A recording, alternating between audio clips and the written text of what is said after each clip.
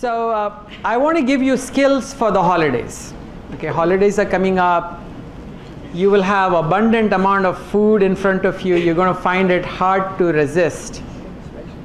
So I'm going to teach you skills in which you will reduce your hunger, you will increase your satiety, you will have control over the food that you're going to eat. Isn't that amazing to have control over something that you'd say, I don't have the desire to eat that. Right. So the way I'm going to do that is by teaching you the basics of how our body derives energy. You know, for day-to-day life we need energy. Energy makes us move, energy makes us think, energy maintains our muscle mass. If we have good muscle tone, we have good quality of life because we are able to move. The basic question that comes about is that how does the body burn fuel to get energy? So let's see, we'll pick up carbohydrates. When we say carbohydrates, whether you're eating tubers, whether you're eating whole grains, you're eating sugar, the body is going to convert it into glucose in everyone. So let's say you eat 400 grams of carbohydrates. 400 grams is a pound of carbs. An average American eats over 400 grams of carbs. Okay? So how much carbs can a body store in the body? Like let's say I eat 400 grams. How much of that can I store? What happens to that carbohydrate? It's in the grams area. You're right. So we can store only 100 grams of carbs in the liver, and that is called glycogen. So our ability to store carbohydrate is limited. So when you eat carbs, what happens to the carbs? So I have put together here a cell. This is a generic cell. And the place where the body burns that fuel, what is that called? The engine of the cell. So it's called the mitochondria. So you guys know that. So sugar enters the cell, gets converted through a series of chemical reactions before it gets into the engine. So if I can enlarge the engine out here, every molecule, whether it is fat or whether it is sugar, whatever it is, in order to provide energy, so sugar as well as fat will get converted before it enters the mitochondria into what is called acetoacetate. You don't need to remember that, but it's a small molecule called acetoacetate. Okay? So this acetoacetate is taken up by the mitochondria, which is the engine, and it is put through a series of chemical reactions. And when it is put through a series of chemical reactions, it is burning and it creates energy. So when you're burning fuel, you get horsepower. You get mechanical energy, which is called horsepower. What is the energy currency of the body? Not important to know, but interesting to know that it's called ATP. Okay?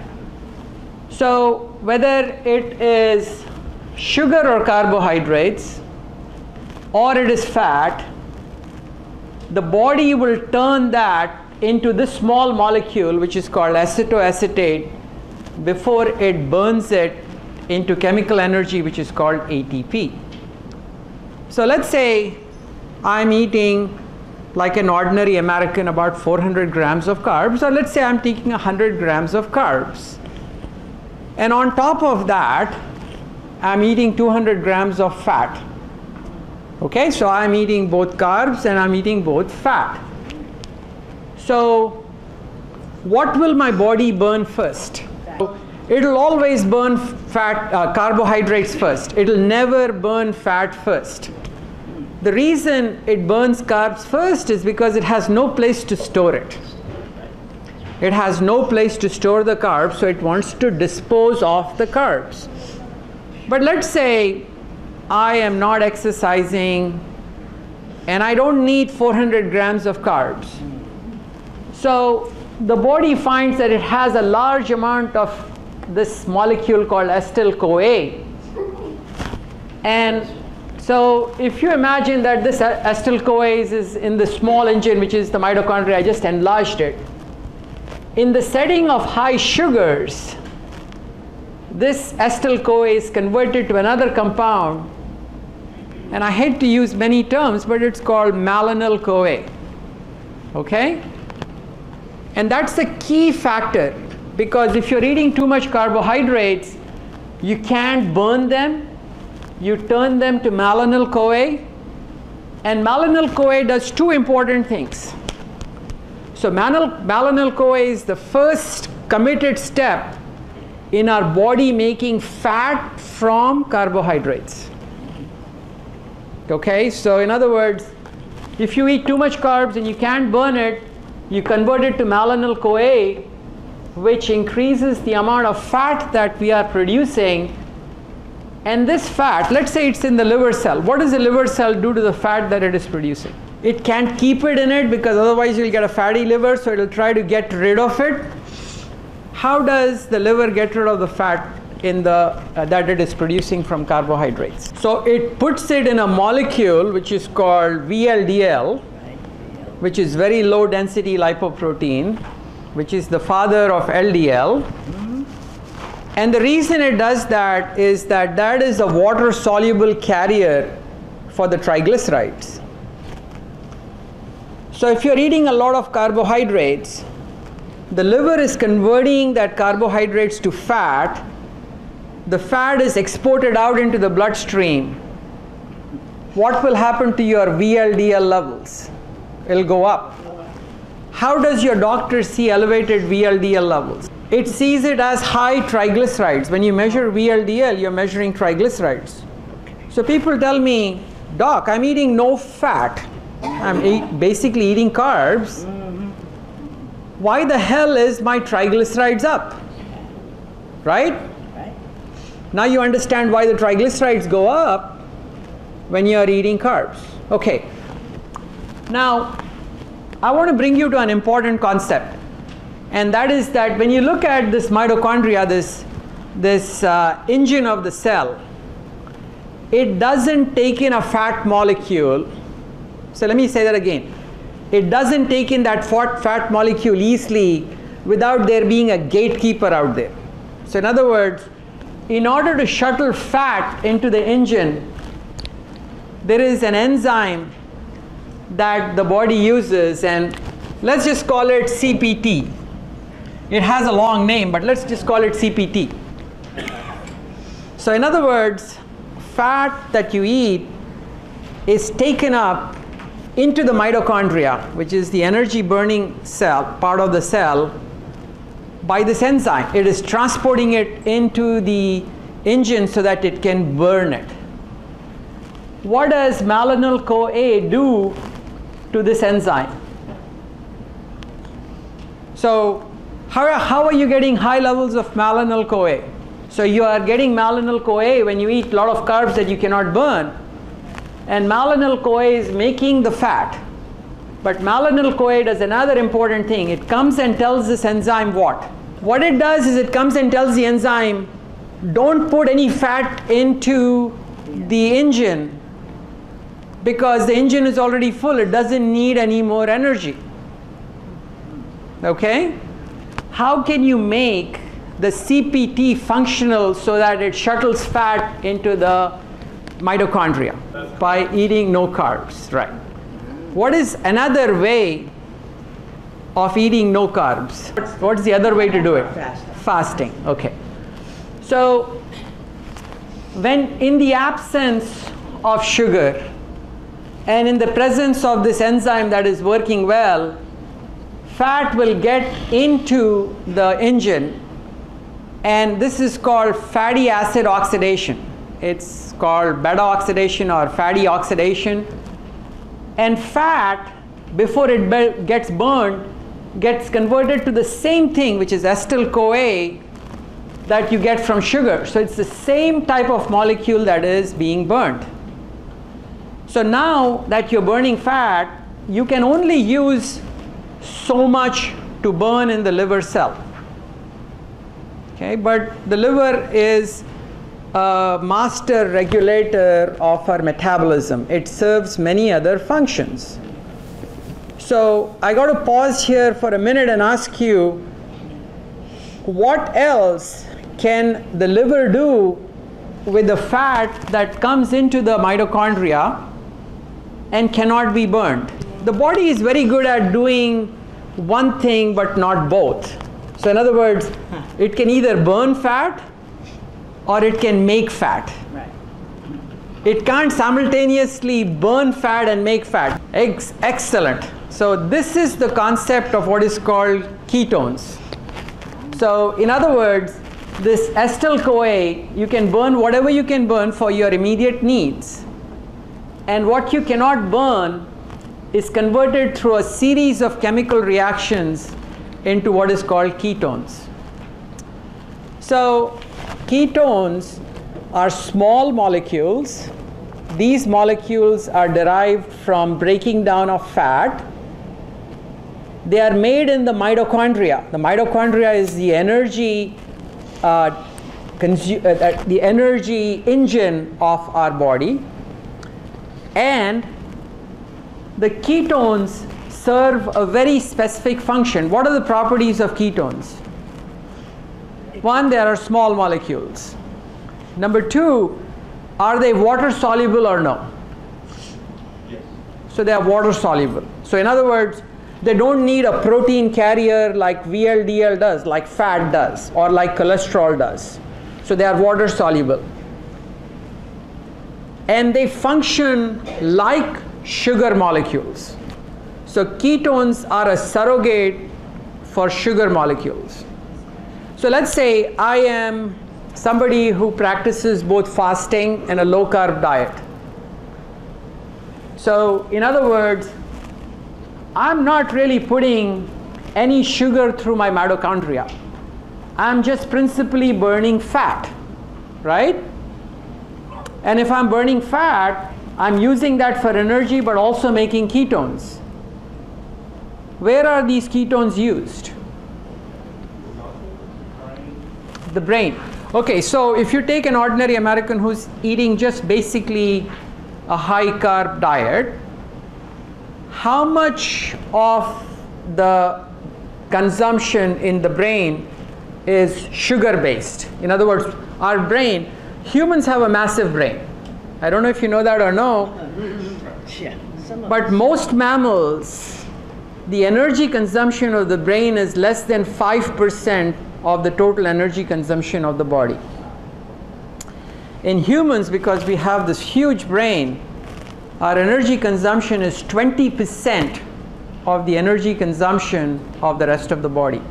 That's a huge amount. In most animals, it's about 1 to 5%, we are 20%. So in a carbohydrate eating ordinary American, how much of the brain energy use is coming from sugar? So if you're burning carbohydrate, if you're using carbohydrates, you're not going to burn fat just because of what I told you out here. This is a key step that prevents your fat from even entering the mitochondria. And when you're eating carbohydrates, you are in a fat synthesizing mode. You are making fat. You are not going to burn fat. There is another hormonal trigger that we will get into in a little bit. So I have put it out here. A human that is consuming a high carbohydrate diet is almost entirely burning sugar in the brain. Whereas if you are behaving like somebody from my group, not having carbohydrates and regularly practicing fasting, about 2/3 of your energy, 2/3 of your brain energy is coming from consuming ketones, which is called beta-hydroxybutyrate. So only 1/3 comes from eating, 1/3 comes from the brain consuming sugar, not eating sugar, but the body makes that sugar. We'll get into that in a little bit. What are the benefits of ketones for the brain or for the rest of the body? But for now, let's focus on the brain. Before the advent of drugs that could cure epilepsy, and in people with what is called multi-drug resistant epilepsy, people who have high levels of beta hydroxybutyrate consumption, their epilepsy gets better. When you have dementia, dementia is a condition in which you lose cognitive skills, memory skills. Does the brain find it hard to use sugar? Yes, it does. But it can much better use ketones, beta hydroxybutyrate. So brain function can improve. Parkinson's can improve. Depression can improve. Some people swear that bipolar improves a lot when you go on a low carb diet and increase your ketone levels when you're actually in ketosis. All right. So I said that even if you take Inuit, an islander from Alaska, or if you take an isolated population that is eating no carbohydrates, the brain is still consuming 1/3 of its energy from carbohydrates. Where does it get that carbs from? So the question is that it'll convert some protein to glucose, but it'll also convert a portion of fat to glucose. So if you look at fat, it's called triglycerides, right? It's got 3 fatty acids plus a glycerol backbone. So it can use the glycerol backbone to change it into carbohydrates.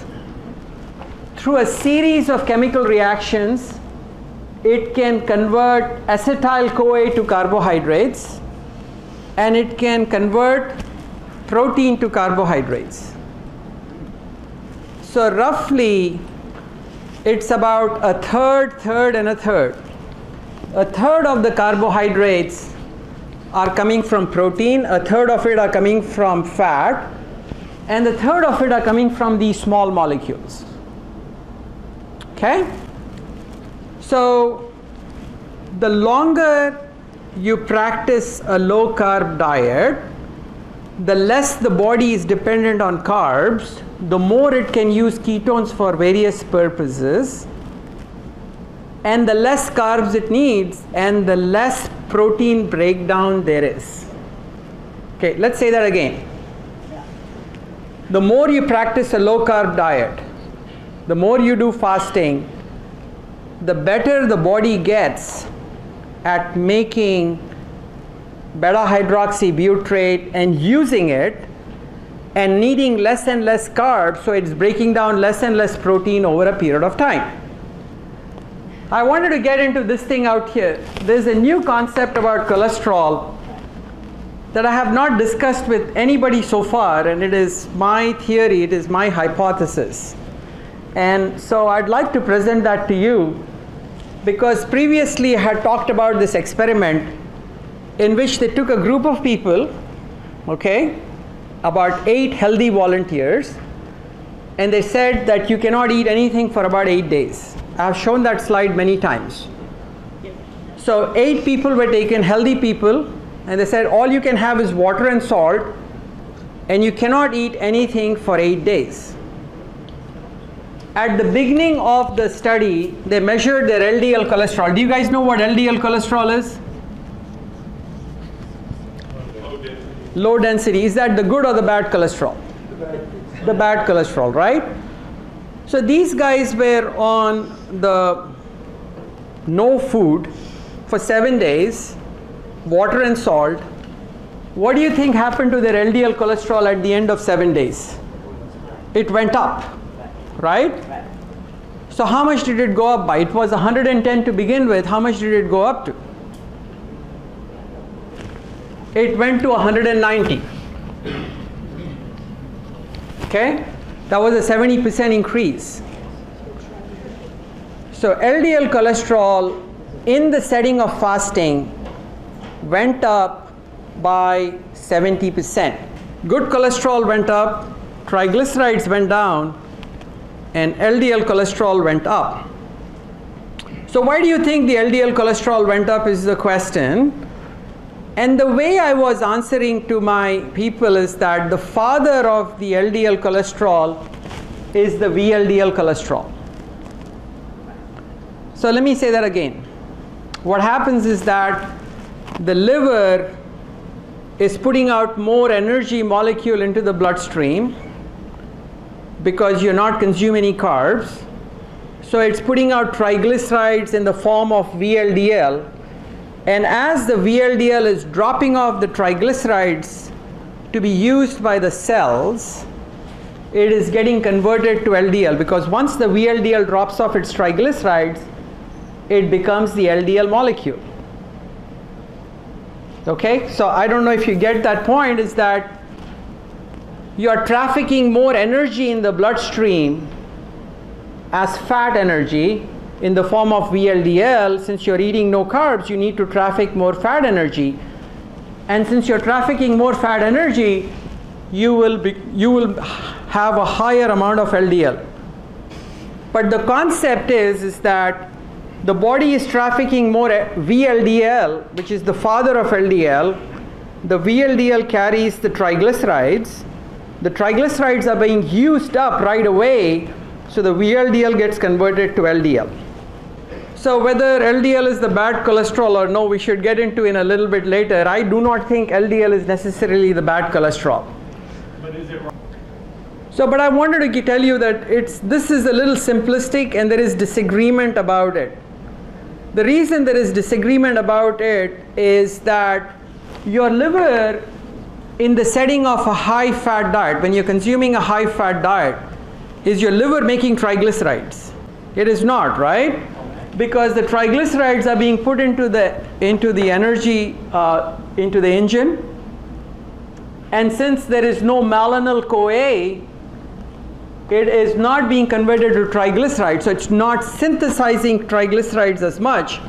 And since it's not making triglycerides, it will not increase the father of the LDL. So where does the cholesterol come from? Because the cholesterol goes up when you follow a low carb diet, and the cholesterol goes up when you're doing fasting. That is going to happen to everyone. So where does the cholesterol come from? So what's happening is that you're making ketones.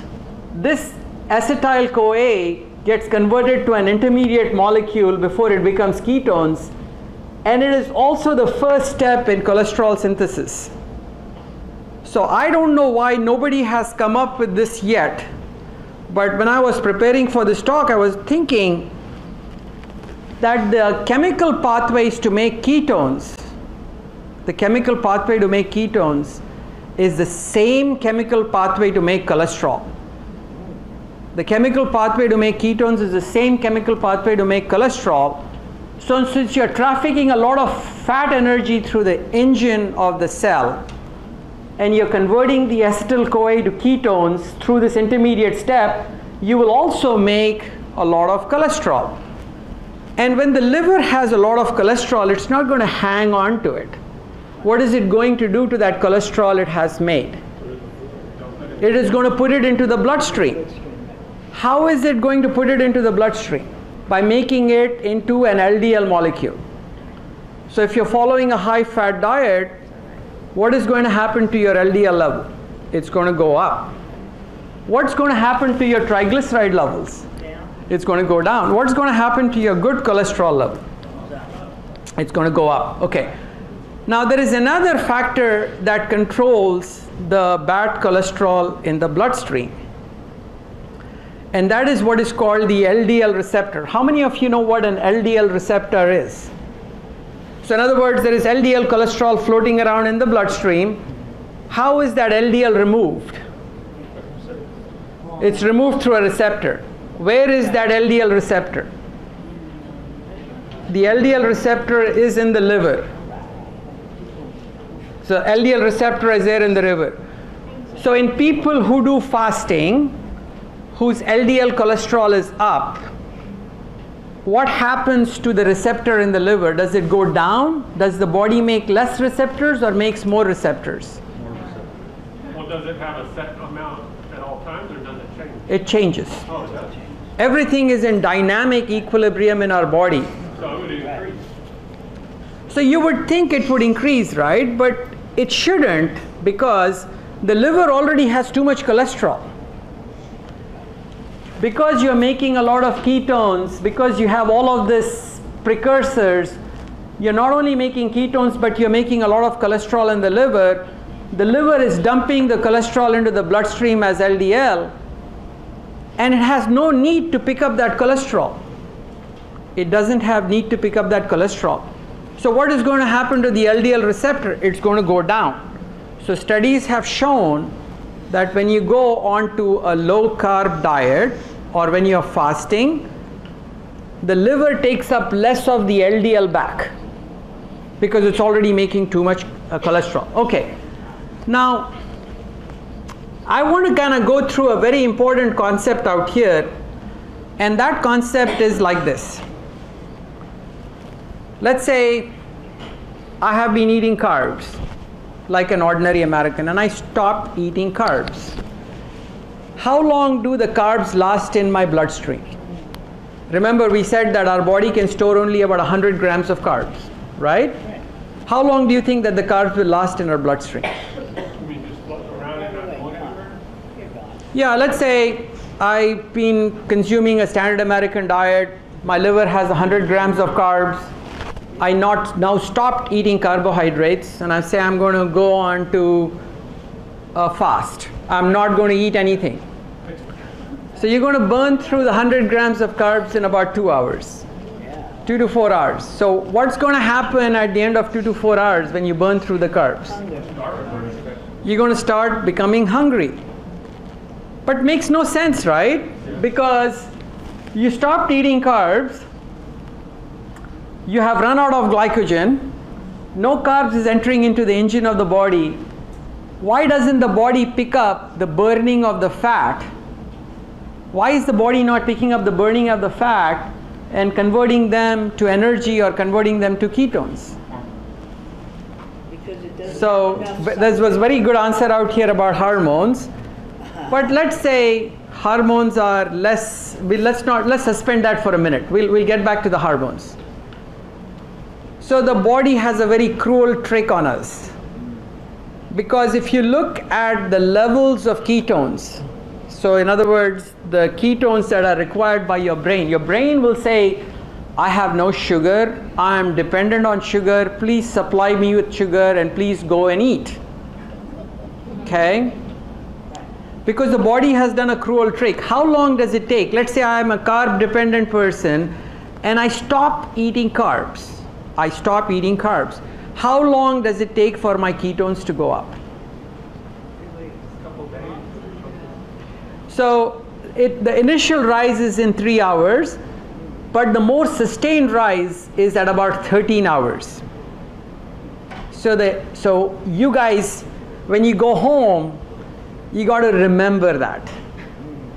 So like anything, like a marathoner, like any skill you're learning, tennis or whatever, fasting is a skill. And when you learn that skill and you go through the first 13 hours, that is when your ketone bodies go up, and you will be less hungry at 13 hours than you are at 3 hours. Why is that? You start using ketones, okay? So if I take somebody who is a carb eating person and I measure the levels of their ketones, how much ketones they are? I can't write out here, but let's say if I can pretend to write up here. Well, what's the normal number, like 1 point something or 2 point? Okay, so the Europeans are in the habit of measuring stuff in millimoles. So ketones are measured in millimoles. So if I take an ordinary American who's eating a carb diet, their ketone levels are less than 0.1 millimoles. So that's nothing. That's nothing. When you go through a 13-hour fast is when the levels of this go to about 1 millimole. If you do a 2-week fast, how much do you think the levels of the ketones will go to? About 5 millimoles.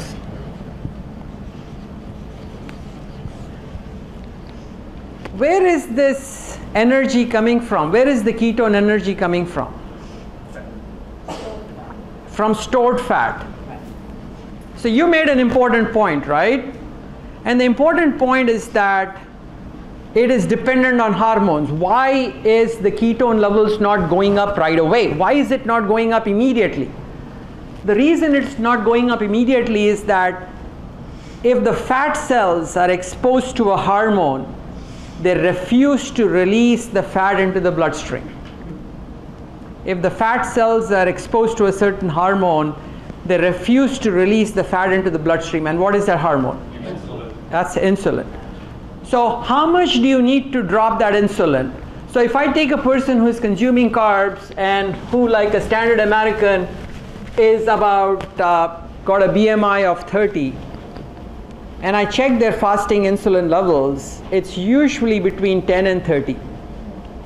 How much does that insulin level need to go down to before the fat cells will say, hey, we're going to release fatty acids into the bloodstream for ketone production? It's less than 5. It's less than 5. Does it happen in the first day? Let's say you have body mass index of 30, you're a little heavier. Does it happen in the first day? It does not happen in the first day. Does it happen in the second day? No, it doesn't. It takes about 1 week of a low carb diet along with time restricted feeding, which is called fasting, before your body starts reducing insulin levels, before your body releases the fatty acids into the bloodstream, before those fatty acids get converted to ketones.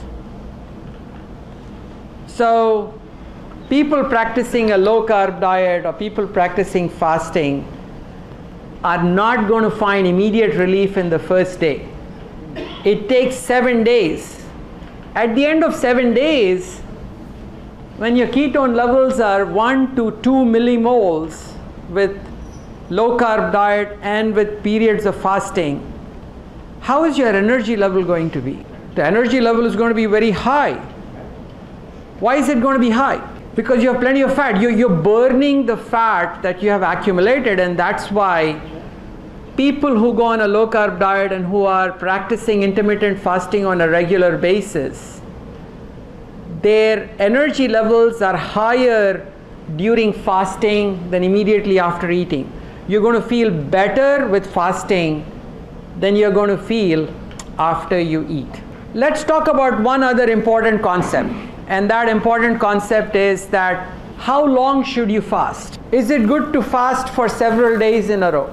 So let's talk about it. What are the dangers of long-term fasting? So electrolyte problems is one. That's an important thing that can cause an issue at a specific time. We'll get to that. Right. What is the other danger of long-term fasting? Muscle loss, protein loss. Why do you get protein loss? With because the body fat will take the protein. So exactly, the body needs to make sugar, and 1/3 of the sugar production in the body, and initially even half of the sugar production in the body, is dependent on breaking down your muscles to make that sugar. So you can lose up to 1/4 to half a pound of muscle per fasting day in the beginning, and that's the reason why I would not want people to do long-term fasting. Okay, so that's why we are against it. What is the best duration of fast? 18 hours. Okay, so we say 18 hours. Why is the duration of fast 18 hours the best? Because the reason is that if you look at the increase in ketone levels, the highest peak happens at about 13 hours. So you start making ketones. So that makes you move fat energy. If you look at the reduction in insulin levels, 70% of reduction in insulin levels is happening by about 18 hours. So you're getting most of the benefit of fasting by doing an 18-hour fast, and you're not getting any of the detriment of fasting in terms of breaking down muscle. So let's say you guys have been here, you've heard about ketone bodies, you've heard about the energy cell, you've heard about triglycerides, and you say, I'm going to go and start practicing fasting. And you're going to fast for 18 hours, and we say, in our group, we say, eat your first meal at noon and your last meal at 6 p.m. noon to 6 p.m. eating, okay? And don't eat from 6 until the next noon. Fat and protein. Now this is an important aspect. What should you eat? Fat and protein. Somebody said protein, somebody said fat. More fat than it. Okay, so what I would say is that if you are in a weight losing situation, you say I want to lose weight, then what you do is you focus on eating high quality protein. The reason you want to eat high quality protein is because you want to replace the protein loss that you've had, because some of your protein is broken down to make sugar, right? Because sugar is obligately needed by our brain, at least even in the person who is practicing a low carb diet with fasting. Only 2/3 of the energy is coming from ketone bodies. The 1/3 is coming from glucose, and the body is going to make that glucose by burning protein. So instead of losing that protein, if you want to lose weight, you are going to want to eat high quality protein. Okay, so let's talk about what is high quality protein. Grass-fed beef, lamb, chicken, pork, fish, shrimps, eggs. Okay, so what you do is that you eat about at least 100 grams of proteins. You say, well, let's say if I have a body mass index of 30 and I'm doing fasting, and at the end of 13 hours my ketone levels are 3, am I going to be hungry? So many people who are heavy, who practice fasting, say, I go about the entire day and I'm really not hungry. If they're doing that, if they're doing this very well, if they're doing fasting and low carb very well, they don't feel hungry. You have to force them, they would have to force themselves to eat. And if they are forcing themselves to eat, they should not eat a lot of fat. Why should they not eat a lot of fat? Because this fat that they are burning through the engine should not come from the fat that you have eaten, but should come from the fat that you have stored. On the other hand, you don't want to bring this sugar from your muscles. You want to repair your muscles, because the muscles that are broken down to give sugar are repaired by the protein that you eat. So the people who are heavy, who want to lose weight, should do what is called protein sparing fasting. So they should eat at least 100 to 150 grams of protein depending on their weight. Now, you can't eat 100 to 150 grams of protein by itself, so you would add a little fat to make it flavorful. Okay. On the other hand, if you're slim like Chana is, or like any of my MAs out here, you need to put in fat. Otherwise, you would feel really bad. You would have no energy because you're continually losing weight. You need to supply this fat not just from the fat cells, but from the fat that you are eating. So what you eat in that 6-hour window depends on whether you are heavy, whether you need to lose weight, or whether you don't need to lose weight, but you want to maintain a healthy metabolism which is fat based. All right, so when you are eating protein, let's just talk a little bit about protein. When you are eating protein, when should you eat your protein? Let's say many people are wanting to eat a lot of salad, fiber. When should you eat the protein part of your meal? In that 6-hour period, you mean? Right. So in other words, should you eat all the salad first and then protein next? Protein first. Why do you want to eat the protein first? The reason you eat the protein part of the meal first is because you need stomach acid to break down the protein. If you eat a lot of fiber first, you will dilute the stomach acid and you will not absorb the protein well. What happens to stomach acid as we get older? It decreases. So how should you prepare your meats as you get older? Can you eat a raw piece of steak, sushi, and other things as you get older? As you can, but there's a greater likelihood that you will get sick and there's a greater likelihood that you will not benefit from it. And the reason for that is that one of the functions of stomach acid is what? To break down meat and put meat. It's to break down meat. Yes, I agree with that. Right. So you will not. So in people who don't make stomach acid, and older people make less stomach acid, you will not break down the meat, but nothing bad will happen from not breaking down the meat. But what bad can happen from the meat that you eat that is uncooked is that one of the primary purposes we have stomach acid is to neutralize the bacteria in the food that we eat. You heard recently that romaine lettuce had a lot of infections, and the reason is that our stomach acid will see the bacteria and it will kill it.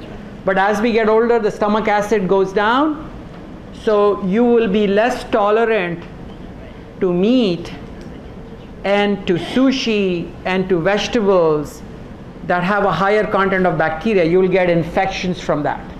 So that's why people who have low stomach acid should cook their vegetables, should cook their meat a little bit to tenderness so that they don't have to depend on stomach acid to absorb it. What is another common situation in which people have their stomach acid go to zero? Acid blocking drugs. What are acid blocking drugs? Nexium, Prilosec, Protonic. So if you're on these acid blocking drugs, you're going to make zero stomach acid.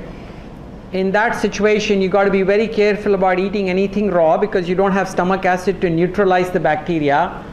You also cannot eat raw meat because you need meat that is well cooked so that you can absorb it. By the way, let's address one other factor before we get that. You said multi-day fasting is associated with electrolyte problems, right? So when do you get those electrolyte problems mostly? You get the electrolyte problems with refeeding. When you start eating again, the electrolytes get suddenly depleted because they get into the cells with the food that you eat, and you can get low potassium levels, low magnesium levels, low phosphorus levels. So long-term fasting, multi-day fasting should never be done without medical supervision.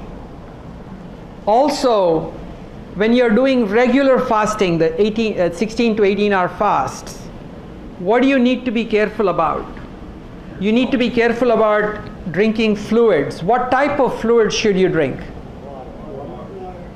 So water alone is not enough. You may need to add some salt to it. The best salt to add would be a little bit of Himalayan pink salt. Okay?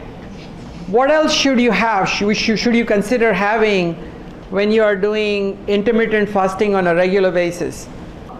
Is to have bone broth. Why is bone broth necessary? Because bone broth supplies some very important minerals, magnesium, calcium, sodium, that would help the fasting process a lot by replenishing these electrolytes. All right, so I wanted to end by talking about what are markers of good health. When we see a person and they are following a low carb diet and they are following fasting, how can we tell that they are in good health? What are the things that we measure to tell that you are in good health? So I put it on the board out there, and before you guys go, you can take a picture of that. A marker of good health would be preservation of muscle mass. That is very important. Why is muscle mass important? Muscle mass is important because it gives us mobility. It gives us the quality of life that we need. So preserving muscle mass in the setting of fasting and low carb diet is essential and important, and there are two ways to preserve it. One is that you eat high quality protein and absorb it. The second way to preserve your muscle mass is to be physically active. So that is one of the most important things. Physical activity will improve your muscle mass. Okay? Now, the second marker of good health is the health of your fat tissue. This is something that very few people understand. So the quality, adipose tissue is called your fat tissue. The health of your fat tissue is dependent on what? It is dependent on their ability to take in the triglycerides and store them. So let me say that again. When I eat fat, if I eat fat, I can use only a certain amount of that fat to burn as energy. I don't want to leave that fat energy in the bloodstream, because leaving fat energy, triglycerides in the bloodstream is detrimental for us. That fat gets into the liver, it gets into the heart, it gets into the blood vessels. So the person who's got healthy fat tissue is one in which the fat cells are empty. The fat cells are empty, and when you eat fat, the body is capable of packing the fat into the fat cells. So in other words, the fat cells are shrunk, they are smaller in size and many in number, and so you are not leaving any triglycerides in the bloodstream, but you are packing it into the fat cells after you eat. A sumo wrestler is healthy even though they are 600 pounds, because they pack the fat energy that they eat into the fat cells and leave none of it in the bloodstream. 30% of severely heavy people are metabolically healthy because their fat cells are healthy. They eat the fat and pack it into the fat cells. It's just nature's way of designing people who could survive long periods of having no food. So because if nature designed everybody to be slim and trim, then we would not have survived periods in which there was food scarcity. So it designed people that had fat tissue that could accept a lot of fat and not leave fat hanging in the bloodstream. So when I said I'm like a toffee, if I get 10 pounds heavier, my fat cells will get a lot more unhealthy compared to somebody who is 300 pounds, because their fat cells are healthier by design. So that's an important concept. So you need to find out whether you have healthy fat tissue. How do you find that out? Is there a surrogate marker of finding out whether you have healthy fat tissue? And the way you find that out is by finding out whether your body is inflamed. Inflammation markers. So CRP is one of them, I've written it out there. GGT is another one of them. Third one would be ferritin. A fourth easy one is to look at triglycerides. If your triglycerides are high, then you would know that your fat tissue is not very healthy. A fourth way of knowing is something called adiponectin. Adiponectin is a hormone that regulates the amount of fat that is released into the bloodstream. And abnormal fat cells have altered levels of adiponectin. So we can measure adiponectin in certain laboratories. What are some of the other surrogate blood markers that you're looking at? You want to look at your HDL levels. If your HDL levels are high, it's an indication that you're metabolically healthy. What about LDL levels? In somebody who is following a low carb diet and fasting, are high LDL levels necessarily bad? No, they are not. A person who is metabolically healthy will have low sugars in their bloodstream or high sugars? Low sugars. What about insulin levels? Will it be low or high? Low. We already talked about inflammation markers. We said that we should have normal vitamin D levels. And an important indicator of health is having normal stomach acid. Because normal stomach acid lets you absorb protein, lets you absorb calcium, neutralizes the bacteria in the food that you eat and keeps you healthy.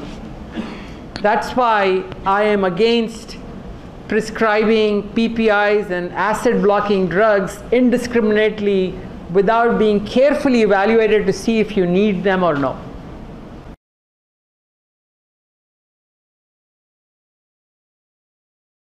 So the question is that on the days that you're fasting, if you're taking medications, especially diabetic medications, blood pressure medicines, supplements, should you take them in the morning or should you wait until the time you start eating? My advice is to wait until the time you start eating, because especially with diabetic medications, especially with blood pressure medicines, you may not need them at that time.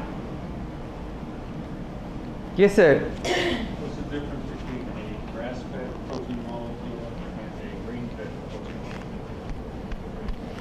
So that is a loaded question. Forbid to eat grass, not grain. The price.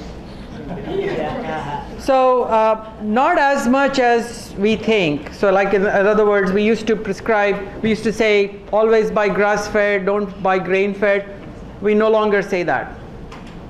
And I would recommend that I have a YouTube video which says a tribute to Peter Ballerstad. I recommend that you watch that, because the quality of meat between a grain-fed and a grass-fed, the difference is so minimal that I don't think it is worth the price difference, especially if you're on a low budget.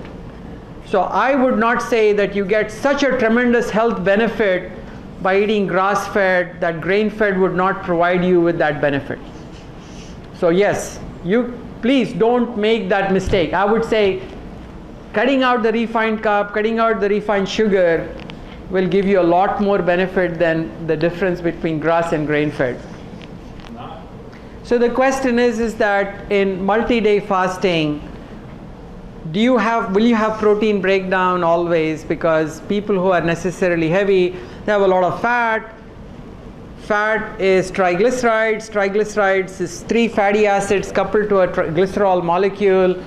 Isn't that enough to supply all the sugar that I need for my brain?